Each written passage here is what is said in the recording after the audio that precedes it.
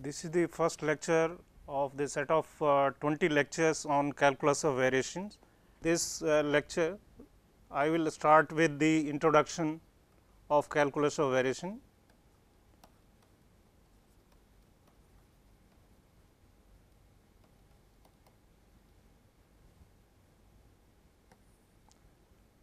Here in this I will be following the reference book.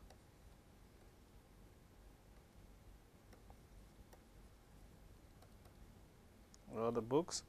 This is calculus of variation.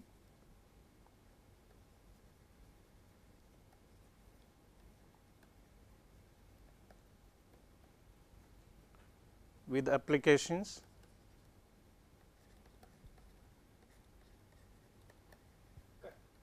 On calculus of variations, we will be covering many aspects of calculus of variations, how the study of calculus of variation started and what are the applications of the theory developed for this.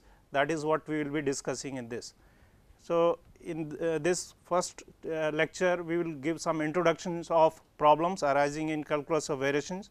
The study of calculus of variations started in 1696 by John Bernoulli.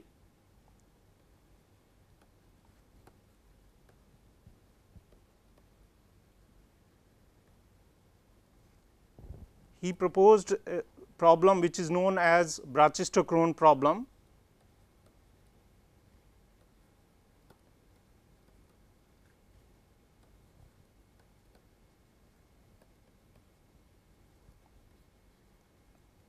In this problem, what he proposed to find path along which a particle slides under gravity, then it takes the least time.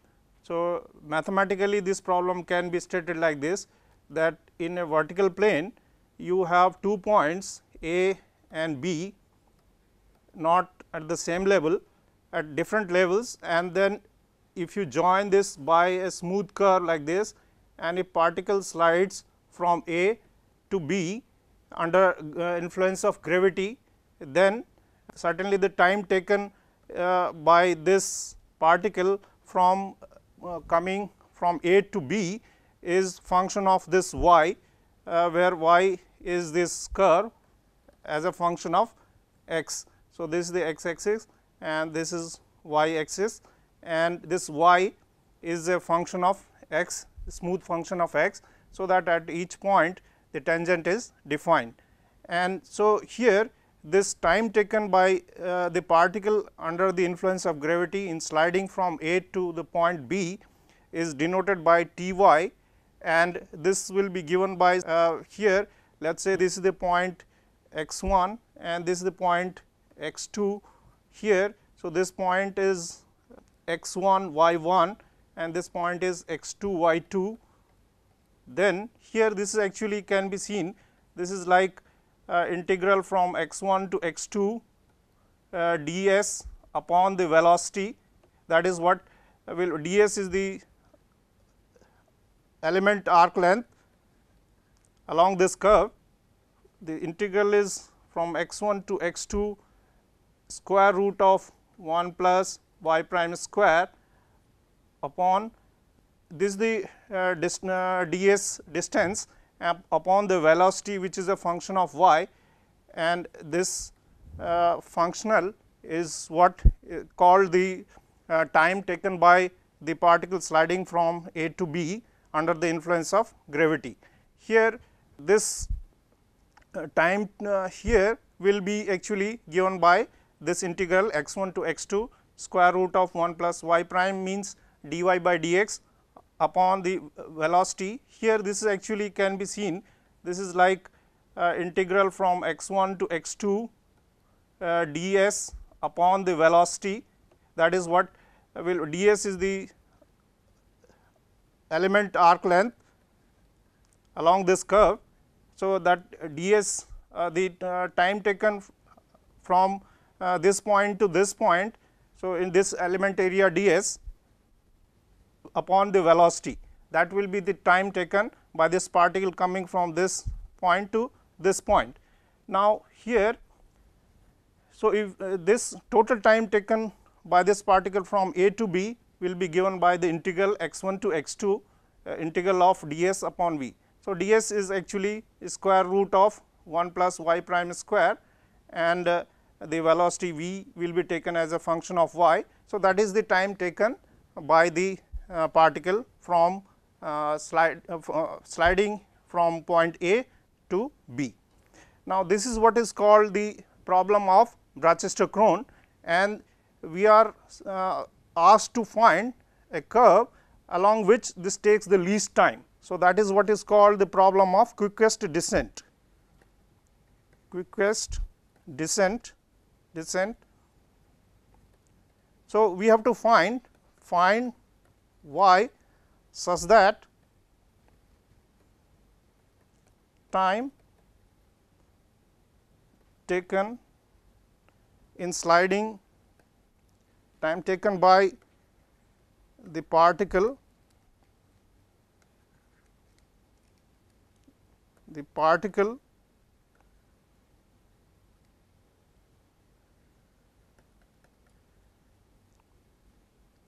in sliding under gravity from A to B is least. So, this is the problem of Rochester-Krohn. Now, this problem was proposed by the famous mathematician John Bernoulli, and it was in the same year 1696 was solved by several mathematicians like Newton, Leibniz, Weierstrass, and John Bernoulli himself, and some other mathematicians of that time. So, that the problem of calculus of variation started with that. Now, there are many other problems which can be posed as the problem of calculus of variations, like you have in a plane, suppose you have 2 points A and B, and then the length of the curve, this is the function y of x. We know that the length of this curve is given by the integral x1 to x2 square root of 1 plus y prime square dx, which is again actually given like x1 to x2 ds. So, again here ds is the element area, element length in terms of arc length s. So, integration of this ds element length from x1 to x2, here again this is point x1 and this point is x2. So, this is x1 y1 and x2 y2.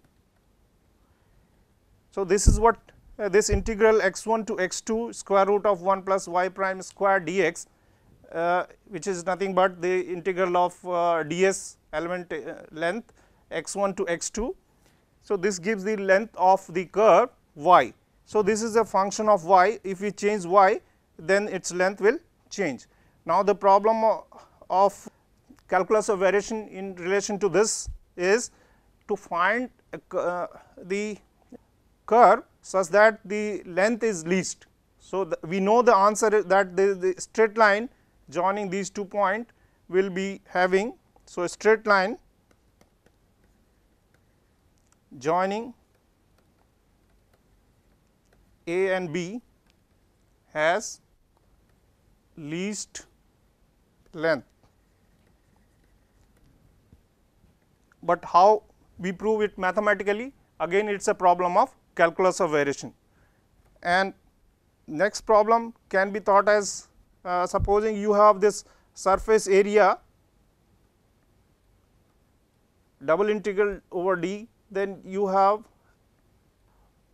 surface area ds, now which is bounded by so this surface area over d. So, this what is the smallest surface area, I mean the curve is given to you, and then here let us say this is S surface bounded by this curve, and now this length of the curve is fixed.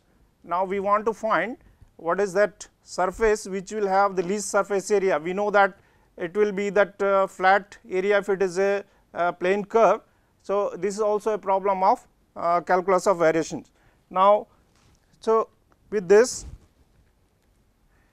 here the other problem of surface of area for a given surface zxy, it can be written as double integral d square root of 1 plus zx square plus zy square dx dy. So here we have to choose that surface S surface zxy such that this has least surface area. So this is also a problem of calculus of variations. Now here this is certainly a generalization of a minimization or maximization of a curve, where you want minimization maximization of points at which the function has minimum or maximum. For example, here if you consider this curve, so let us say this is the point A and this is the point B here. So this f is defined from A to B into x, in A to B into r, and this function has it is at least continuous, and we may like to have more smoothness property on this function, like differentiability at all points in the interval a b. Here we can see that this at this point f a is maximum of f x between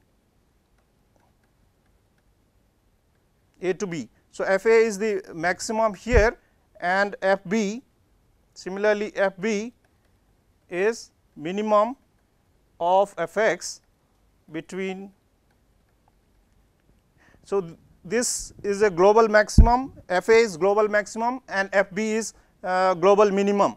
Then there are other points like this, let us say this is point x 1 and this is point x 2, this is point x 3. So here in this f of x 1, similarly f of x 2 and f of x 3. Now these are the points of local minimum or maximum. So for example, f this is local minimum, because in the neighborhood of this here this has the least value. Similarly in the neighborhood of x 2, here this has the maximum value. So this is local maximum. Similarly f 3 is also local minimum, but we have this f a as global maximum and f b is global minimum. So at these points here we can see that the if the function is smooth, if it does not have corners like this, if it is a smooth function like this where the derivative exists, then we can see that here tangent becomes horizontal. Similarly the tangent becomes here horizontal, that means derivative is 0, f prime at this point x 1 is 0, f prime at x 2 is 0. So f prime at x 1 equal to 0, similarly f prime at x 2 is 0 and f prime at x 3 is also 0. So these are actually if the function has continuous derivative at all points in the interval a to b, then we can see that at these local minimum or local maximum we have the derivative of these functions becoming 0. So here given a functional like this, so we have a functional for example, here L of y, where L is a function from the function space. So, we call it the admissible function class from here interval a to b. So, this into R, where A is the admissible class, A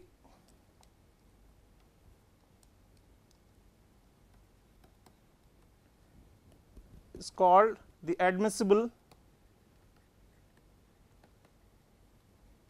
class of functions. So, Ly is actually called functional.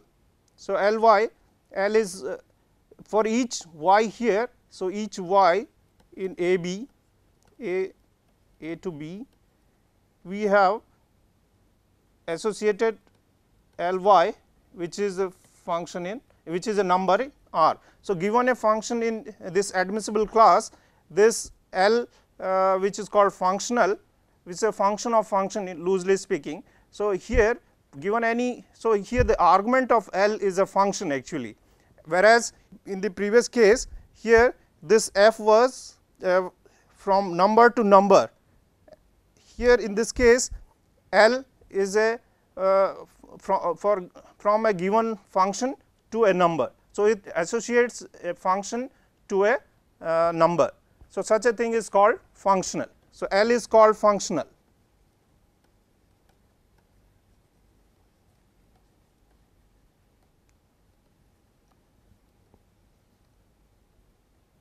For example, this length of y given by this x1 to x2 square root 1 plus y prime square dx. This gives you the length of y. So, L for a given function continuously differentiable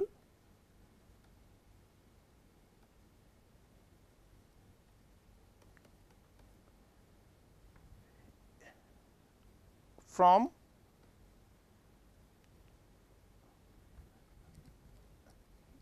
the set or from the function space, we call it C1 x1 to x2 from the space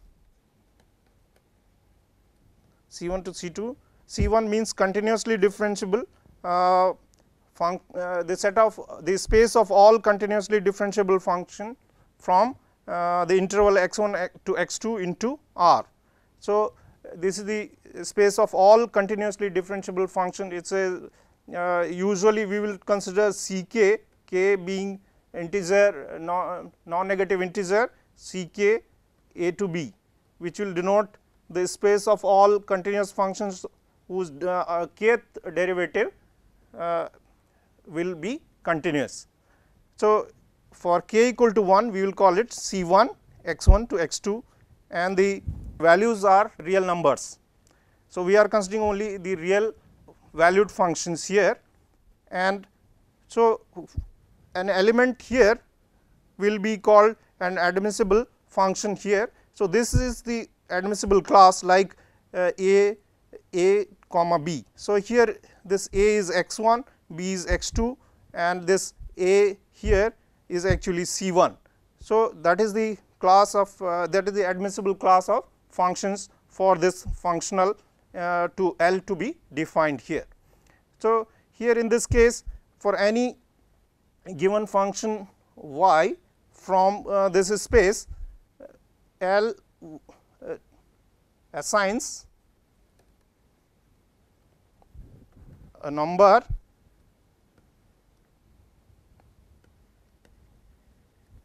Ly.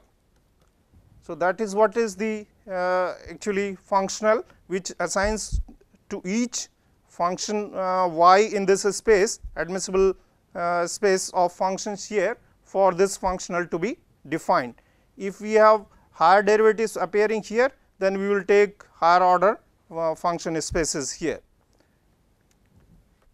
So, this for given y the length of y will be given by this integral here. So, if we change for example, here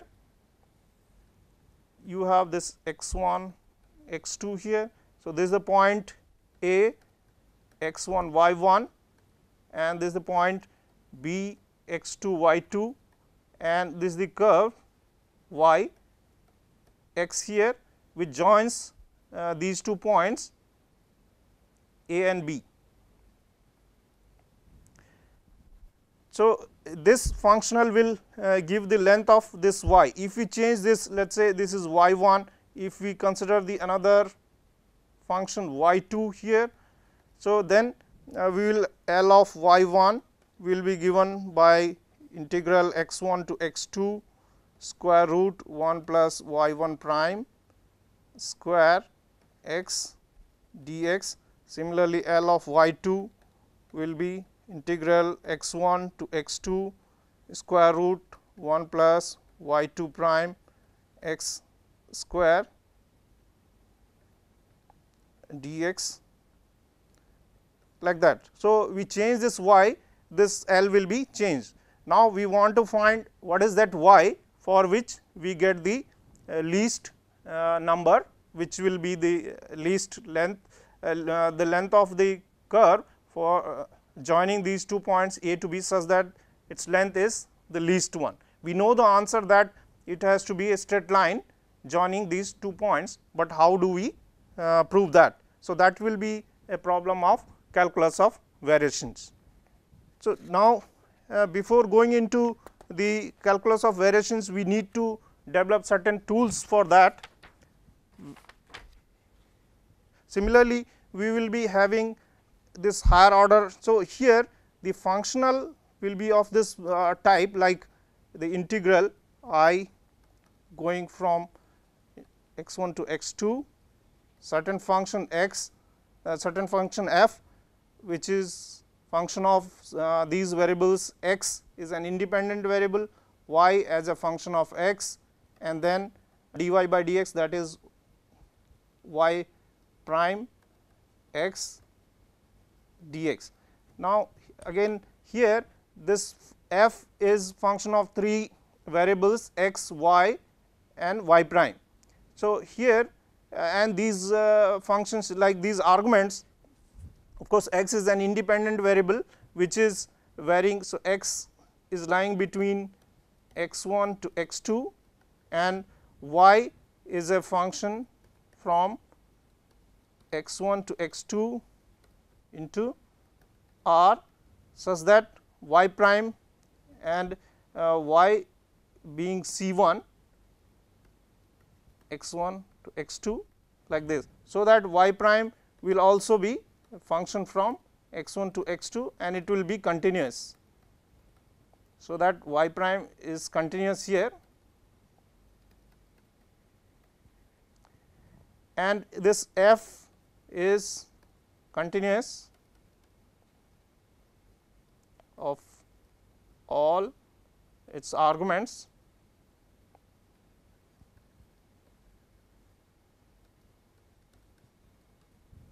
So, there are 3 arguments for this function x, y and y prime, and here this f is a continuous function of this variable and this, and y in turn is continuous function between x1 to x2, and y prime is also a continuous function. So, overall this integrand becomes a continuous function from x1 to x2, and then by this Riemann hypothesis we know that this integral I exists as a Riemann integral. So, here the problem of calculus of variation is then to find a y, function y, so that its derivative is also continuous and this value is minimum or maximum. So, we call such a thing as optimum value, optimal value, and y we call as optimal curve for, or extremal, y is called extremal and this integral I will be optimal. So, these are the terms we use, that what is that extremal for which I is actually having the value extremal value. So, such functions y which are from the admissible class, here admissible class is C1 class of functions from x1 to x2 into R. So, here the generalization of this could be like I x1 to x2, and f has more variables now like x, y1x, y2x, and similarly this y and x, and then their derivatives y1 prime x, y2 prime x, and so on up to yn prime x dx. So, this is the generalization of this. So, this can be treated as a particular case of the more general problem, where again you have these y1, y2, yn, they are from the admissible class, like we are considering here derivatives. So, the derivatives should be continuous here in order this integral to exist as a Riemann integral. So, here f will be actually a continuous function of all these arguments, and these x is an independent variable here, and y1, y2, yn they are dependent variables, and these derivatives are also appearing here. So, again the problem of calculus of variation is to find these functions y1, y2, yn, and such that this integral has either minimum value or maximum value depending upon the problem posed here. And in addition to this, like we have in this case we have the curve joining these 2 points a and b. So, here the condition is that it should pass through x1 y1 and x2 y2. So, that means here y1 at x1 should be this y1 here, or y at, so y at, so if y joins this, so y, so this y at x1 should be y1. Similarly, y at x2 should be y2, so that this curve passes through those given points. So, and these points are fixed here. Similarly, here this y1 x1 must be some given value like, so again you have several curves y1, y2, yn, and they should pass through these given points a and b. So, this y1 x1, there will be conditions on this, like you have y1, similarly y1 x2 will be y2, and so this should be for all those y2 x1 will be rather y1 y1 0 you can put here, y1 1, y2 at x2 is y2 1, and so on. You have yn x1 as yn 1 and yn x2 is yn 2 here. So, these are the additional conditions to be satisfied, so that the curve pass through those given points here. So, further generalization could be here you consider higher order derivatives. So, I again it will be, so in the previous case this I is a function of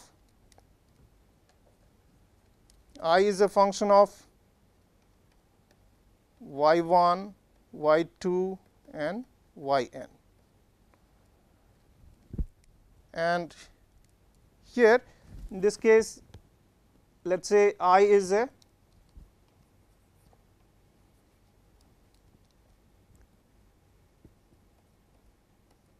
or special case like you have I as y only, but then you have higher order derivatives appearing x1 to x2 f of x, y, y prime, y double prime, and up to y nth derivative is appearing there. So, like this. So, again here the curve y is expected to, it is passing through those given points a and b here. So, this is y x and it has more smoothness now. So, admissible class has to be C n x 1 to x 2 .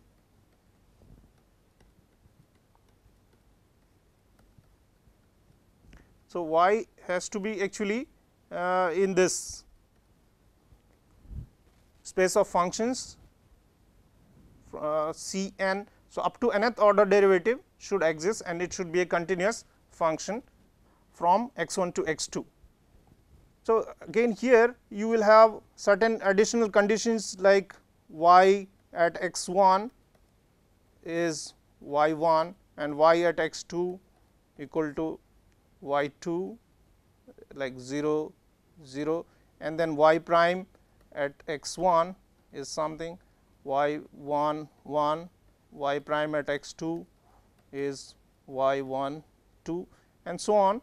There will be up to y n minus 1 at x 1, y n minus 1 1, and y n minus 1 at x 2, y n minus 1 2. So, these are additional conditions given, so that this y has to satisfy all these conditions and it has to optimize this integral depending upon whether to minimize or to maximize. Then further generalizations could be like I y, here you have more independent variables. So, for example, you have let us say 2. So, then you will have double integral and f is function of let us say x 1 x 2 and then some function z of x 1 x 2 and then del z by del x 1 x 2 and del z by del x 2 x 1 x 2 and dx. Here you have two dimensional situation here, this is x 1 x 2 and there is some domain D here, and on this z is the surface given like this. So, this is the surface z equal to z x y. So, for given any point here, this is the value z x y. So, x y here, this is z x y and z x y. This point is x y and z x y.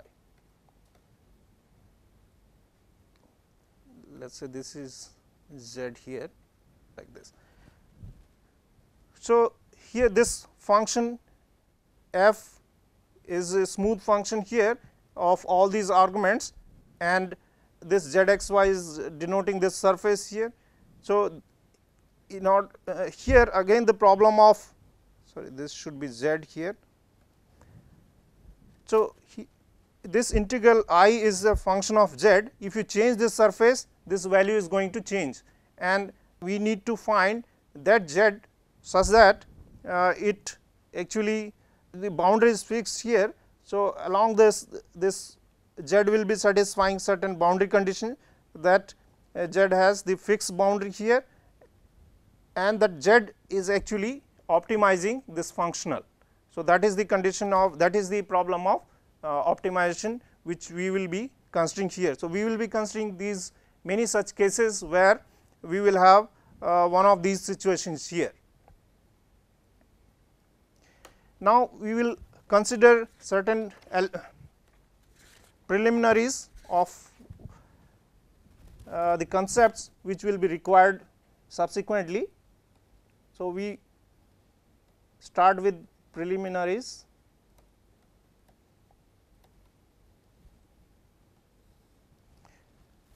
So, here we had been considering continuity of a function. So, what do you mean by that? A function f from this x 1 to x 2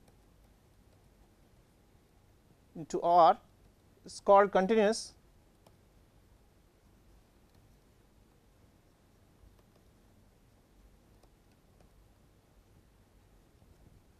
if continuous at x equal to x 0, if this limit x tending to x 0 of f x exists and is equal to f of x 0. For example, here if you consider this function,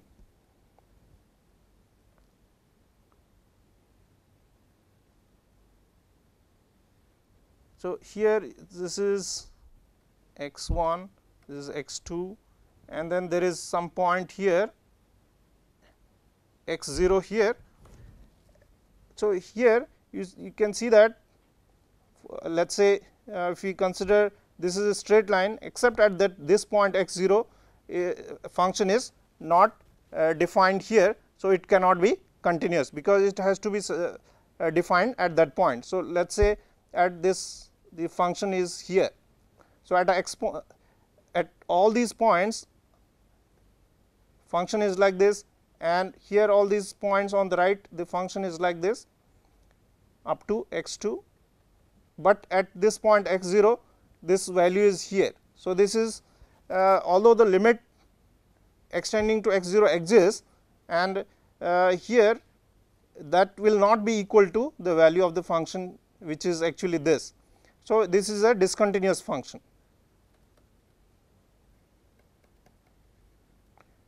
Again the other example is, suppose the function is 1 here and this point onwards 2 here. So, here up to 0 to 1 the value is, so f x equal to 1, 0 less than x less than 1, and it is 2 for 1 less than equal to x and let us say up to 2, 1 to 2. So, this function is discontinuous at this point. Here the left limit exists, right limit exists, but that is not equal to the value of the function here. So, the left limit here is 1 at this point. So, f x limit x tending to x 0 minus, that is what. So, this limit x tending to 1 minus means if you approach this point 1 from the left side. So, this will be actually equal to 1, and if you take limit x tending to 1 plus, that means you approach from this side. So, of f x, that we know that we are approaching from this approaching to this point from this side like this. So, it will go to 2. So, these two are not equal, and therefore, this limit does not exist, and therefore, the function is discontinuous, which can be seen intuitively also from this figure that there is a discontinuity here. Although, here in this case it is not so apparent here, but then we can see that if we approach to this point from the left, then it is going to this value here, and similarly if we approach to this point like this from here. So, values are approaching along this and it is going to this. So, these left limit and right limit they are same, and so limit exists, but it is not equal to the value of the function, which is also a condition for continuity here, because f of x 0 is here, f of x 0 is here, which is not here. So, therefore, there is a discontinuity. So, these kind of things should not happen for a continuous function. So, these are the concepts of left limit and right limit, and the value of the function they should all be equal. So, then we say that the function is continuous. When discontinuity can occur in many ways, but we will be considering only discontinuous functions of the first kind. So, that here what we have only jump discontinuities like this. So, in this case we have left limit and right limit exist, and they can have the difference here. So, that difference is called the jump here. At this point the jump is this, from the right we are approaching to this point, and from the left we are approaching to this point here. Therefore, there is a jump discontinuity here. So, that is what is called the discontinuity of the first kind. The discontinuity of second kind, where the limit does not exist at all, one of the limits left or right does not exist, such a thing will be called discontinuity of the second kind. We will not be considering such functions, we will considering only the functions having only discontinuities of the first kind. So, that they have jumps at finitely many points. So, such functions are called piecewise continuous functions. So, we have piecewise continuous function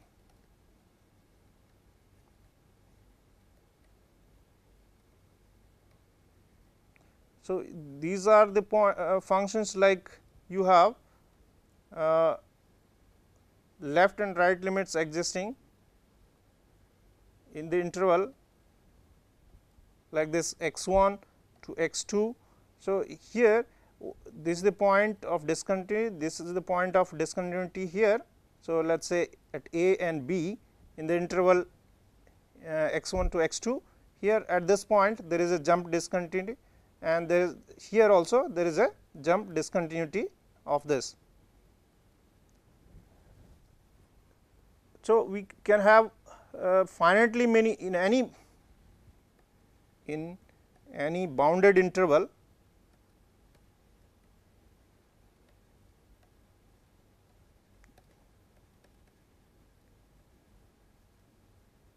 like x1, x2, there are finitely many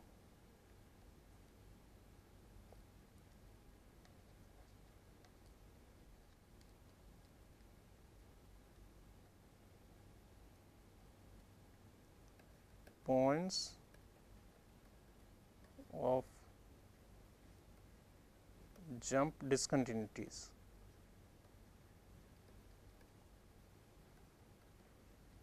So, there are only, like in this interval, there are only 2 points here at this point and this at the point A, and at the point B there are jump discontinuities here. So, this is a piecewise, this is an example of piecewise smooth function. So, in any interval of finite length, there should be only finitely many points where the function can have jump discontinuities. So, such a function is called piecewise continuous function. Similarly, we will have the piecewise differentiable function.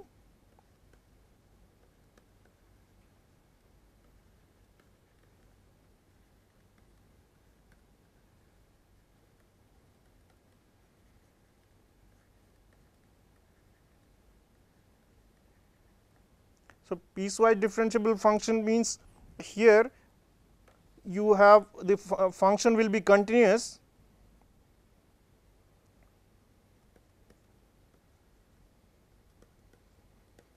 function is continuous on x1 to x2 and f prime is piecewise continuous.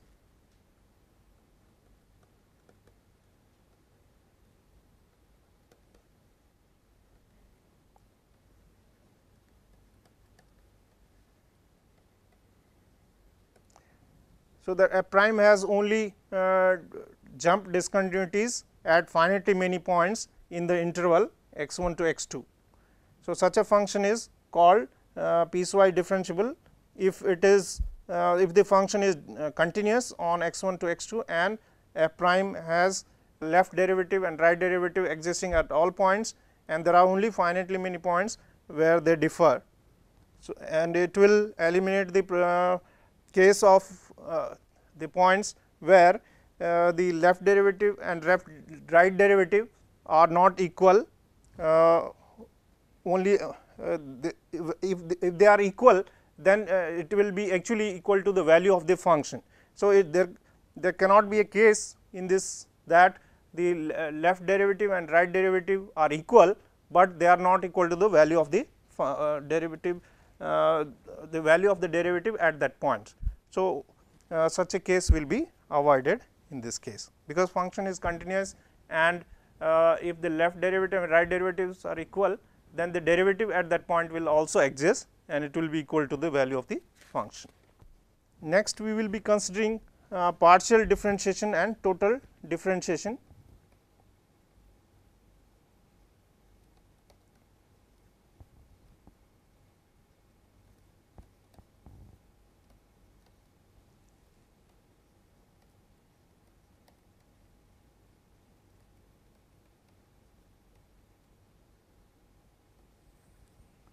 Here we consider a function u as a function of several variables u, let us say x1, x2, xn. So, u here this u is from Rn to R, or in certain domain which is from in a subset of Rn, and the values are real numbers here. So, and these x1, x2, xn are in turn, and this x1 or xi is function of let us say T1, T2, Tm. So, then we will be considering this del u over del T I, it will be actually del u over del x j, and then del x j over del T I summation over j equal to 1 to n. So, j is running from 1 to n, and this I is running from 1 to m. So, this I equal to 1, 2 to m. So, these are the partial derivatives. Here u is a function of several variables x1, x2, xn, and these xi's in turn are functions of some m variables t1, t2, tm.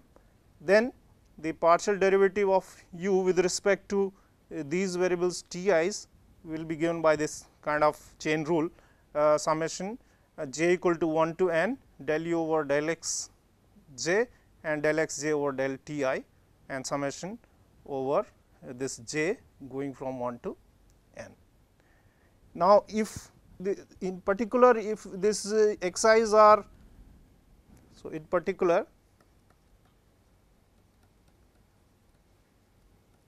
if xi's are just function of one variable xi of t only, then we can have, then this derivative will be total derivative like du by dt, and you have this summation del u by del x j and then d x j by dt, then j equal to 1 to n. So, this will here, then this u itself becomes a function of single variable t, and therefore, this partial derivative reduces to ordinary derivative, that is known as total derivative here. Although u is a function of several variables x1, x2, xn, but these xi's are now in this case function of a single variable t, and therefore, u is a function of single variable t, and we get du by dt as the total derivative in this case. Now, the next one would be differentiation of integral.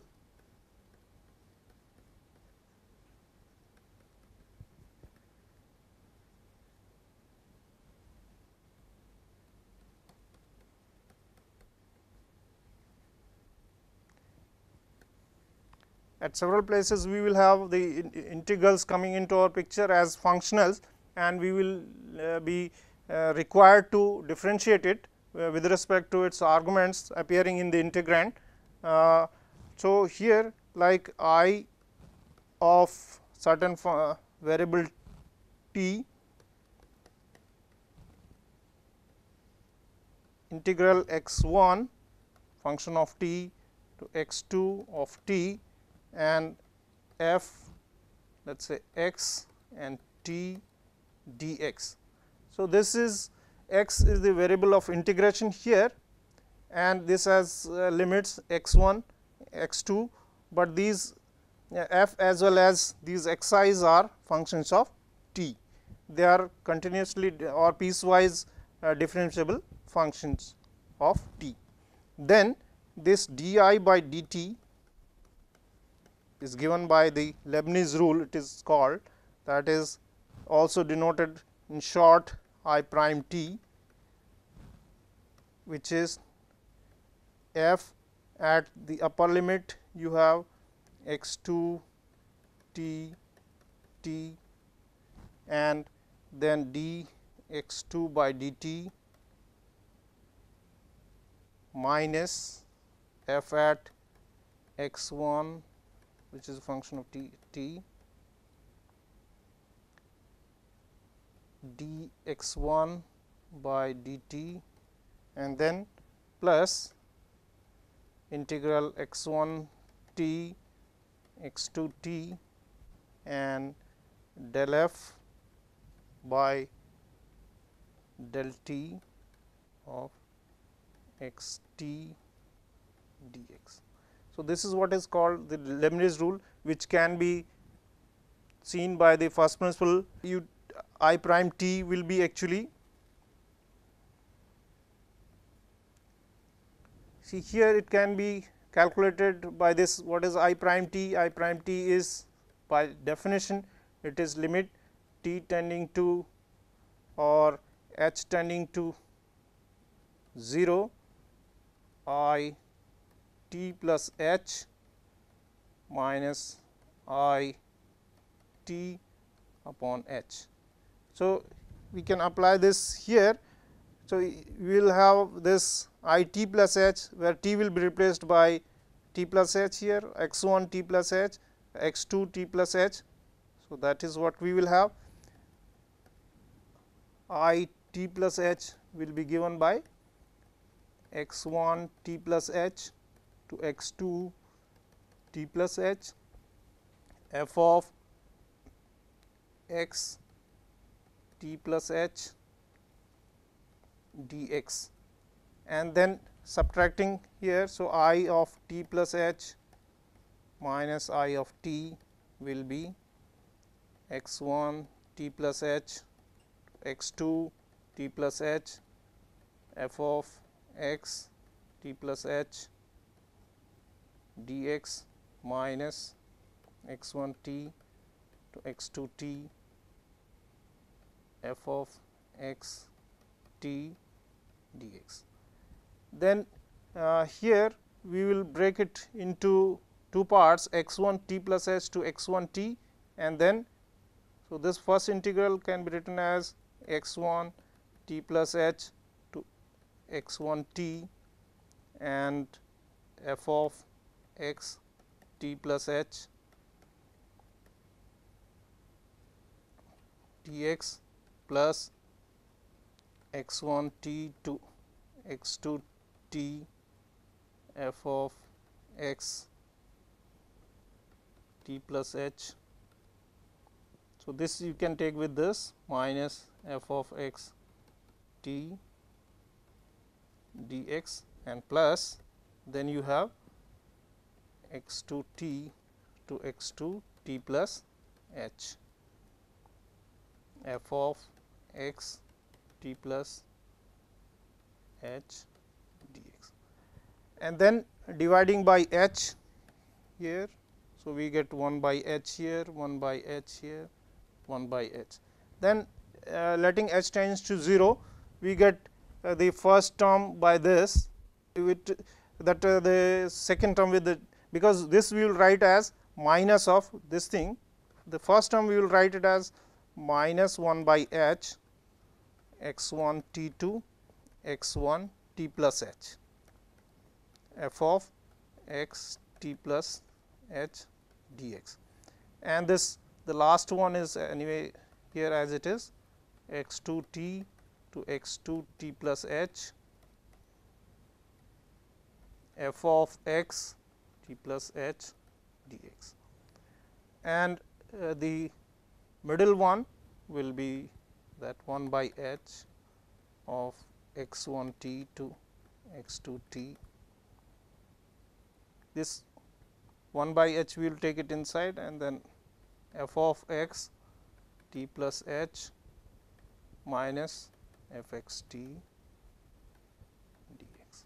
So, 1 by h taking inside and using the continuity or differentiability property of f, we can see that the last term here, this one will be given by, which will give you the partial derivative with respect to t here, like in this one, and this term with that minus sign here is the this limit of this, and the first term will be the limit of this. So, we get the this is what is called the Leibniz rule of differentiation of the integral. The next tool will be the integration by parts. Thank you very much for viewing this lecture.